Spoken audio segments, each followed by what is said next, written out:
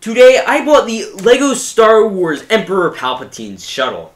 So this came out back in 2010 with 592 pieces, 4 figures, and retailing for $60. So this is obviously set 8096, and the reason I really wanted to bring it up is because this is the same ship that the Bad Batch uses, and that show is coming out May 4th. So of course, I had to review it. So yeah, this is my set. I'm going to be giving my full opinions and thoughts at the end, but let's look at the set first, and look at all the figures and all the builds. Before we get into the review, I just want to ask you all to check out my new lug, Stud Lug. We are going to be posting loads of mocks there. We already hit 100 subscribers. I would like to get 150, 200 soon, so please help me out. I'll leave a link in the description and the pinned comment. I'll also leave a little thing up here, so just click on that, press subscribe, and come back to this video. Thank you very much.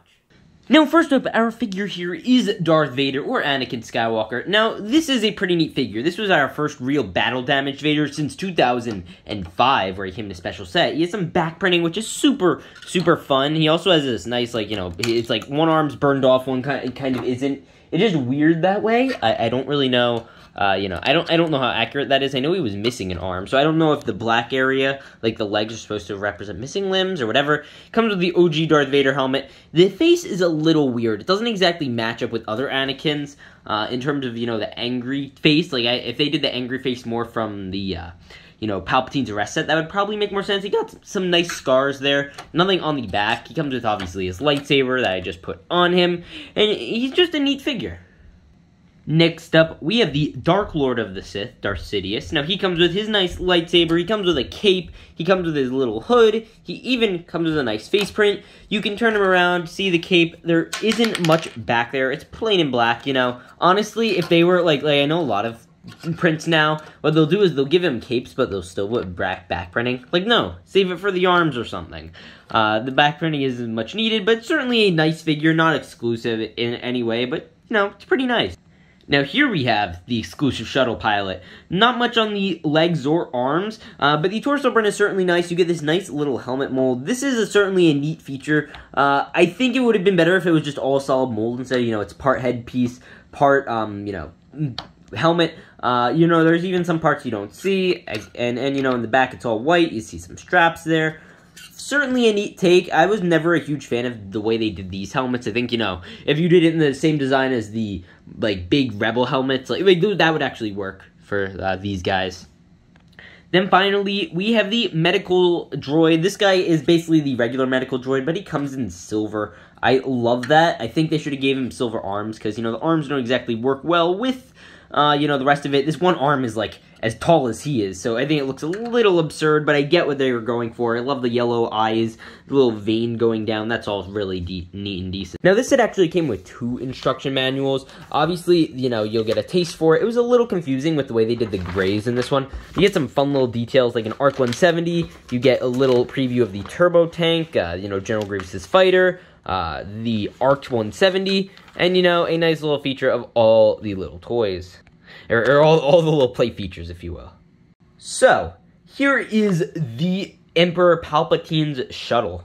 First off, right off the bat, you get these 2 wings very thin, and you could just pop them up. We'll get more into the outer details later, but I want to start from the front and work our way to the back, then we'll do some of that stuff.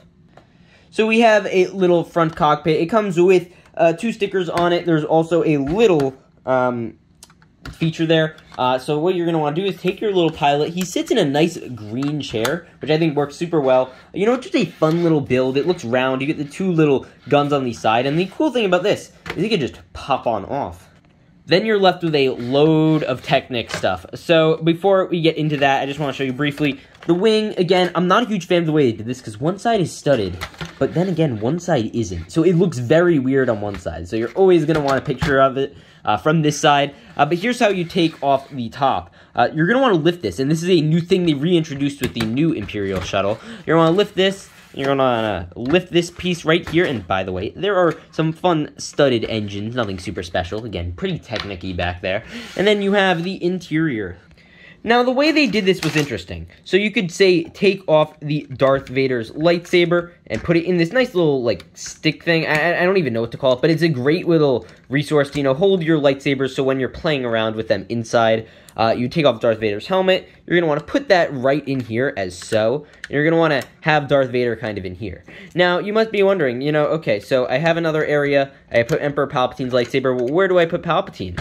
So you'd put Palpatine in one of these little green chairs down here, which I thought was a super creative design. Actually reminds me of Director Krennic's shuttle. And then there also, you could have the medical droid working on him right now. And, you know, again, Palpatine could chill here too. I have the Vader transformation set. That's not exactly what happens on this shuttle, but I understand for play purposes, that makes a ton of sense. Now, if you're wondering what this Technics piece does, basically, you could say, take the Darth Vader figure, we're going to just angle up a bit, and you're going to want to take that and just push it on. The helmet goes directly on. You might need to help it a little bit, then you pull it out, and then you can just simply lift up Darth Vader, and then, you know, he could scream, no, and then, you know, get all upset. He could technically also sit down in the seat. The tactical droid dude can't. And then if you want, I guess, you know, he can sit here. And then if you want to recover it up, all you gotta do is just simply hook it all in place, and like that, you have your shuttle back, as seen here. On a small side note, there is a fun little turret back here. I love that. I love the way you just have like a little back turret. That's a nice detail they did not have to do. And then finally, obviously, after you lift up all this and you want to have it land, you have these beautiful landing gears. I think they worked fantastically. They're just a little loose, so you want to land it. They land it like this or like so. You know, you want to send it all the way forward. And it has a nice little bit of height to it. Now, that is all I have of the set. I don't have the box, but yeah. So, this boy overall is pretty interesting. If I was to give it a number ranking, I think I'd give it a solid 7.5 out of 10. The figures are good, they're not great. The build itself is okay, not excellent, and it's overall like just an okay, mediocre set. And $60 just doesn't feel right for this, to be completely honest, at least back in 2010, which is 11 years ago now, which is kind of insane. Now, if you want to pick up your own on the aftermarket, your best price that you're going to be paying for this is around $59. So look around, try to find the best possible deal. I got this one with all the figures and instructions. I did not get the box, however, you know, which stinks, but, you know, what do you need a box for, really? The only thing I really used it for is thumbnails, and then I wanted to feature this ship in its glory. I think a great way to display it, and this is how I display a lot of LEGO Star Wars sets, even the ones behind me, is with a Pick a Brick cup. It's great, little, easy display, nothing too complicated. You don't have to really go out of your way to buy it, and if you don't, you own a Pick a Brick cup, but you want to display something like this, or any shuttle really like this, there are plenty of alternatives. But yeah, it really does make me miss the old days of when you had these more figure-inclusive transports. We very rarely get sets where you could fit more than a few figures.